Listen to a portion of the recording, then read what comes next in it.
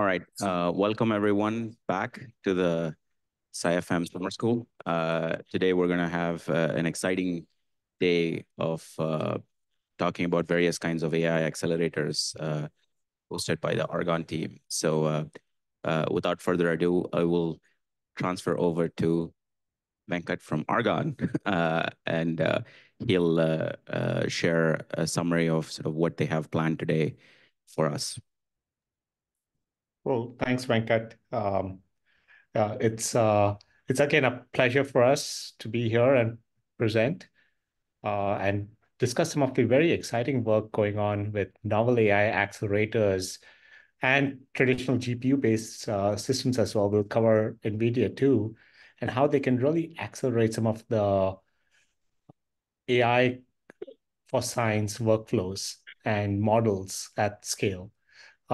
There's a team here at Argonne that is, Murali co-leads this, where we really drive to understand how impactful and are these AI accelerators, and we have some exciting work, both in terms of scalability for the models, and we also see tremendous impact from an energy efficiency as well to use these accelerators.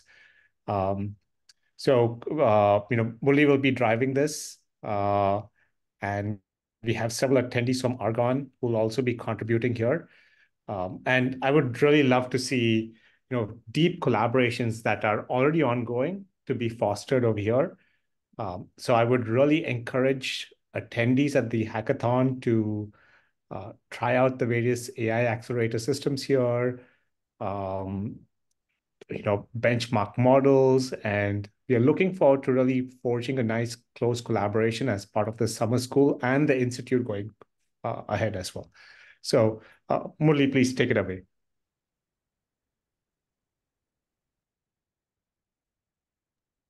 Okay, thank you. Thanks for the invite, Venkat. Yeah, so it's my pleasure to introduce the Argonne Leadership Computing Facility, the AI testbed that we have. I'll kind of quickly give an overview of the AI testbed and what our efforts are currently, and let's get started. I hope everyone is able to see my screen. Yeah, so the Argonne Leadership Computing Facility, so we provide world-class computing resources primarily to advanced science, and all the kind of the workloads that we run maybe kind of cover a broad spectrum of use cases such as like the simulation or data or even the learning aspects. So the infrastructure that we have catered to this diverse set of applications, like it can be large scale scientific codes or AI-driven applications, and there are a lot of interesting and emerging hardware accelerators that we make the systems available as part of the production facility. So we also have a dedicated team who kind of work in close collaboration with the users to help pour their codes onto these systems and kind of help to get the best performance out of these resources. So as part of that, so we started this AI testbed. So primarily it's an infrastructure for the novel AI accelerators. So these are the machines which are purpose built for accelerating the AI workloads. And the main goal here is to understand the efficiency and efficacy of these systems for a diverse set of applications. And that includes like traditional models and also some of the AI-driven science applications. And the work that we are also doing, we have seen pretty interesting performance benefits that we gain when we port the codes onto a couple of these systems. So currently we have the Cerebrus CS2, the Sambonova Datascale SN30. We have a GraphCore Port 64. We have GrokRack and Habana Gaudi 1 in the AI testbed. And out of these, we have the 4 systems which are in production, and these are available to a broader community. So, currently, we have these deployments in our AI testbed. See, it's a Sambonova SN30. We have the latest generation SN30 Datascale, which is a which is configured with like 8 nodes and 64 accelerators, so that they are called as RDUs. And for the Cerebrus, we have two CS2 wafer scale engines, along with a bunch of the infrastructure to enable running larger models. For GraphCore, we have the bow part 64 configuration. We have like 64 IPU accelerators. And for the Grok system, so we have a Grok rack deployment, which is 9 nodes with 72 accelerators.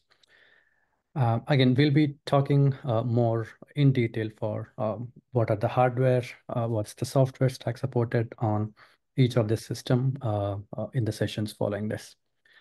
And as part of the NSF NAVE pilot program, we have also made these resources available. So more folks can request allocation to these resources and kind of use them for their use cases. And again, we also have this ALCF Directors Discretionary Award Program. So these 4 systems are available as part of this DD allocation. So anyone who wants to use these systems can submit a request.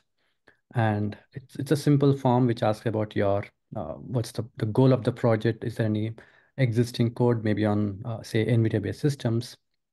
And we have a pretty quick turnaround time for this allocation request. So once the request is approved, you get hours on the systems, and you can use that to maybe like try porting your codes or try evaluating these systems.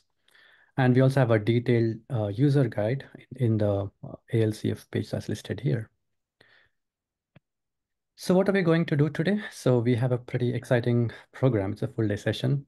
So we have our strong collaborators. We have Sylvia from Cerebrus, Vijay from Sambanova, Chad from GraphCore, Sanjeev and Hatishe from Grok. We'll be talking in detail about each of their systems. So we're doing like a 30-minute session that covers what's the hardware, more details of that, and what's the software stack, and such more details, what are the capabilities for each of the systems. And post lunch, so again, we have Sam from Argonne who will be covering on running and optimizing LLMs on Polaris on NVIDIA system. And the later half of the session, so we have a hands-on session that we have planned. Sid and Varani from Argonne will be driving that. We'll all be available here. And we have also put a GitHub page. The link is listed here, where we have all the instructions and the sample codes that you can use, and all the details on how do you log onto the machine, how do you run these sample scripts. And once we do the hands-on session, maybe you can also try log into the machine and submit those jobs and get us first-hand experience on using these systems. Again, we also have some open time that we can have as a open discussion and maybe any Q&A that we have. And there are a couple of links that I've provided. So we covered like a lot of detailed documentation on how do we use these machines. And we also do a lot of training workshops for each of the systems. So all the training material that includes the slides and the video recordings are all available. Yeah, so I think without further ado, maybe I'll switch over to into the next Sylvia from Cerebrus. Sylvia, if you're available, so maybe I can stop sharing my screen and you can get started.